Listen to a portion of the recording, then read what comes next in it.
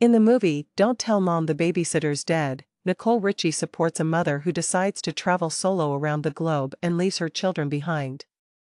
Richie, 42, who has been married to Joel Madden, 45, for 14 years, has a daughter named Harlow, 16, and a boy named Sparrow, 14. Richie claims that she was inspired to follow suit. "I said, leave me alone, Queen. I must begin doing that right now. I said to myself, I'm stressed too." Richie says to people, "Please bring me along, I would also like to go on a retreat."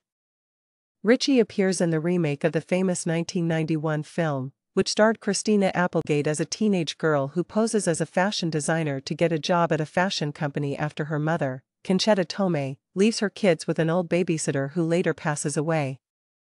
The teen character Tanya, Simone Joy-Jones, who poses as a woman in her 20s in order to gain the job as executive assistant, reports to her quirky but supportive boss, Rose, who Richie plays in the updated version. Richie was an ardent admirer of the original, so the character fit her perfectly. "It seems like I've seen it 1,000 times or more," she says to people. "I adore that movie. I don't even think I rewatched it before we started filming. I think I just watch it whenever it's on, maybe once a year, or whenever. I adore it, it's comforting. It transports me back. Family adventures are my favorite." She goes on, "I adore films where you just have to cheer for the youngster who's trying to make her way and how all the adults feel like outsiders. And that's simply what, in my opinion, makes me feel comfortable, content, and at home." Richie claims that she didn't make an effort to imitate Rose's role in the original film, Joanna Cassidy. "Believing that you can just make something better or perform an imitation would be pointless," Richie states. He also notes that director Wade Elaine Marcus really encouraged us to bring ourselves into every character that everyone was playing.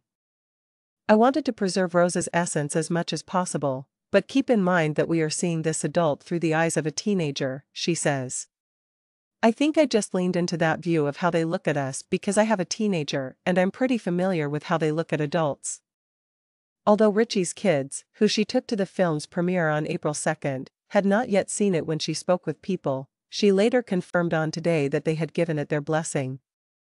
"Being teenagers, they are quite unconcerned about it.